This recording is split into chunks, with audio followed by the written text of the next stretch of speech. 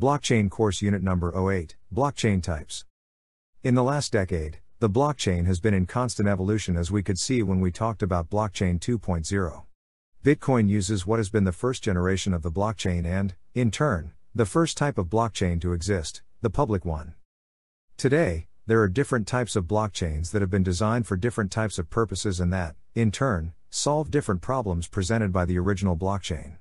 In this module we will see why there is a need for these different types, what they are and their differences.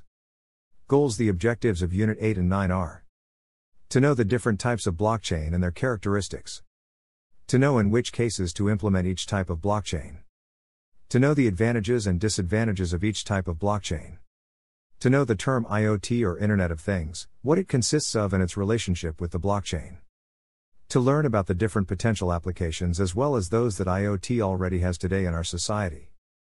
Learn how to create a blockchain with free online tools. Types of blockchain.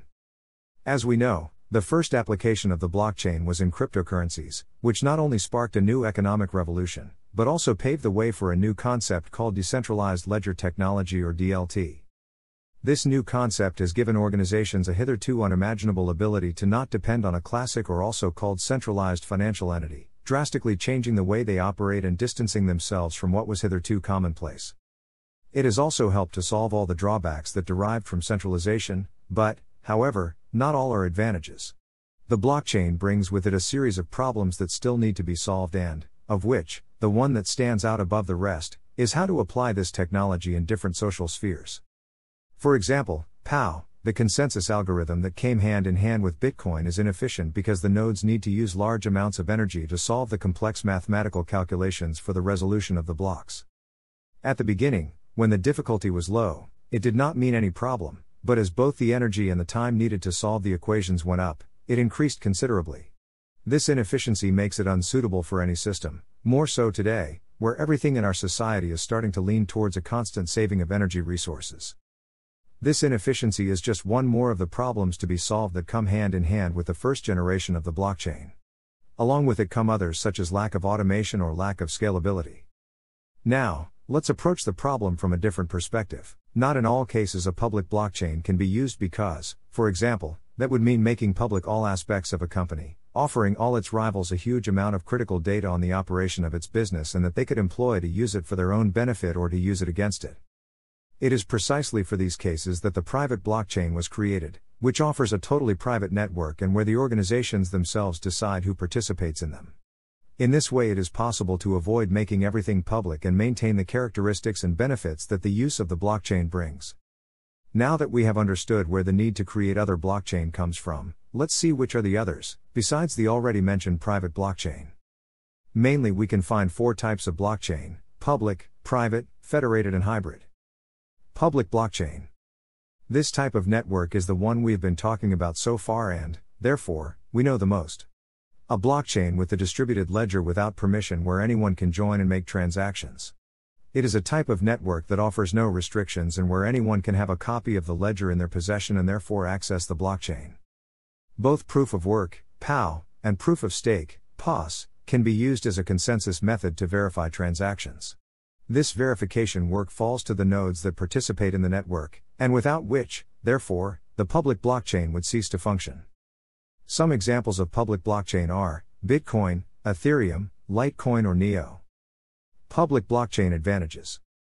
A public blockchain can be joined by anyone who wishes to join. It brings trust to all the members that make up the network. It encourages everyone to participate and help to improve it. It does not require intermediaries to function. They are secure depending on the number of participating nodes. They are transparent since the data available are so for everyone, so they can be verified by anyone. Public blockchain disadvantages. Their transaction speed can be slow, having to wait, sometimes minutes or hours for the transaction to complete. Bitcoin is capable of performing 7 transactions per second, far from the 24,000 that the Visa network is capable of. This is because it takes time to solve the mathematical problems and then complete the transaction. However, possible solutions to improve this speed deficiency are already beginning to appear in the Bitcoin community, with the most promising being Lightning Network. This new improvement has the potential to bring Bitcoin to levels close to 1 million transactions per second, although it is still under development and is not without its problems. Another problem we have already discussed is scalability, which is very limited due to the way it operates, becoming slower and slower as more nodes join the network. Once again, Lightning Network may be the solution to this problem, removing from the blockchain what makes it most cumbersome, the transactions. This would help to drastically improve, not only the speed of the network, but also in scalability. The proof of work, POW, that Bitcoin uses is another disadvantage because, as we have seen above, it consumes large amounts of energy, being much more efficient than proof of stake, POS, that makes use of much more efficient algorithms. Public blockchain use cases. There are a multitude of cases in which this type of public blockchain could be applied. Let's look at a couple of examples. Voting.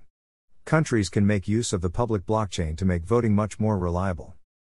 Fundraising. Any company or organization could make use of the public blockchain to gain the trust of potential patrons. Private blockchain. A private blockchain, unlike the public ones, works in a closed environment where whoever wishes to join and participate directly in it cannot do so without the authorization or permission of the network manager. This makes the nature of the private blockchain from being decentralized to centralized due to that existing authority that controls the network. And these are the only differences between the public and private blockchain, since the rest of the functions that characterize it, such as transparency and security, remain intact. This type of blockchain is especially useful when we talk about companies or any other private entity that wants or needs to have an extremely secure and reliable working environment. By using the private blockchain, the manager also ensures the control of accessibility to it and the network configuration itself, being able to adapt it to their needs. Some examples of private blockchain are multi-chain, Hyperledger, Fabric, Hyperledger Sawtooth or Corda. Private blockchain advantages. Private blockchains are faster. The speed in a blockchain is given by the number of nodes that compose the network. These nodes have to reach a consensus, so the more nodes that compose it, the longer it will take to reach such consensus. A private blockchain is composed of few nodes and as a consequence they reach an agreement much earlier, giving the network a faster transaction speed.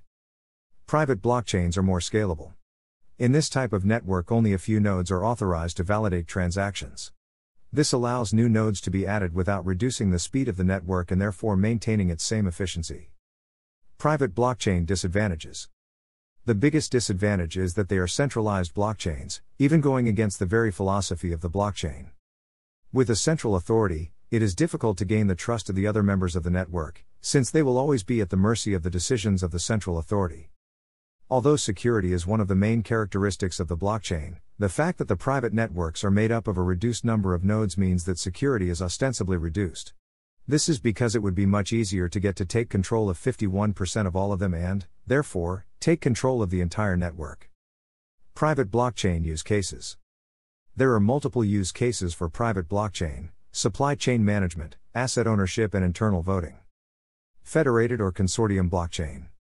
A federated blockchain is used to solve the requirements of organizations where there is a need for public and private blockchain features, being able to choose which parts of the organization will belong to one domain or the other. Consensus in this type of blockchain is achieved thanks to a series of pre-established nodes that are specifically in charge of this function. Although it is not open to individuals, it still retains the decentralized nature. This is possible since this type of blockchain is managed by more than one organization, so no one is in control. Another feature that this type of network has with respect to the others is the existence of a validator node. This type of node performs two different functions: sending and receiving transactions and also validating them. This last characteristic, that of validation, is what distinguishes it from the rest of the member nodes of the network, since these can only send or receive transactions. Some examples of this type of network are Marco Polo, Energy Web Foundation, IBM Food Trust and Voltron. Federated or consortium blockchain advantages. They offer greater control over network resources. They are more customizable. Higher level of security and access control. They have greater scalability. They are more efficient compared to public networks. They have a well-defined organizational structure. Federated or consortium blockchain disadvantages. Despite its high security, it does not cease to depend on the members that compose it to maintain its integrity. It is less transparent. All the configurations and/or regulations that are applied can generate various problems in the network functionality. It is also less anonymous compared to other types of blockchain. Federated or consortium blockchain use cases. Banks, Consortia of banks can be created that decide which of the nodes belonging to the network will validate transactions. Research: a consortium blockchain can be used to share data and results of a research. Food tracking. Hybrid blockchain. Hybrid blockchains may appear to be the same as federated blockchains, and while they are not, they do share some characteristics. Hybrid blockchain is best defined as a combination of a public and private blockchain, and where the best features of one and the other are often chosen to make up the network. Some examples of hybrid blockchain are Dragon Chain or Fin. Hybrid blockchain advantages. In case privacy is needed, these can work without everything having to be published. They have greater scalability than public networks. Rules can be adjusted as needed. -51% attacks do not affect them. Hybrid blockchain disadvantages. It is not easy to transit to such a blockchain due to its complexity. It is not completely transparent. No incentives to participate and contribute to the network. Hybrid blockchain use cases. Real estate markets such as real estate companies can benefit from this type of network, as it would allow them to work internally and, in turn, be able to publish the information they want for their potential customers. Retail sector: they can be especially useful for this type of sector as they allow them to optimize all their processes. Heavily regulated markets: in markets such as electricity, finance or health, they can be a great step forward, allowing a high level of privacy and transparency at the same time.